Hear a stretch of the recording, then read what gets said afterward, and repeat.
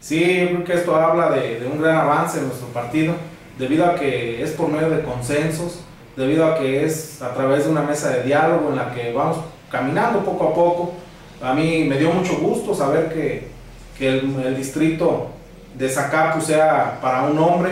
¿Por qué? Porque en el distrito de Zacapu habemos muchos liderazgos con muchas capacidades que el día de mañana podrán o podremos buscar alguna otra situación como una diputación local, y que esto vendrá dando un beneficio gigantesco a nuestras comunidades, a nuestros municipios de este distrito.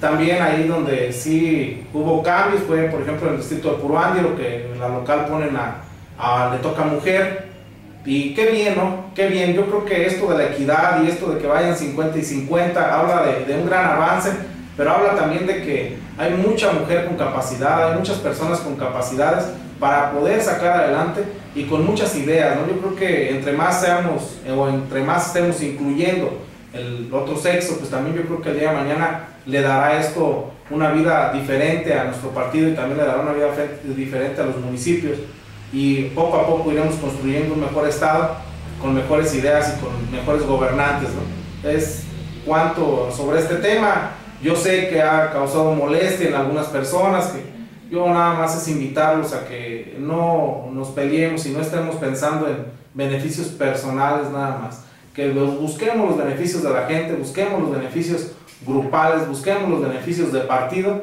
y que de ahí en adelante podamos ir trazando rutas para el beneficio de nuestro municipio y de nuestro estado.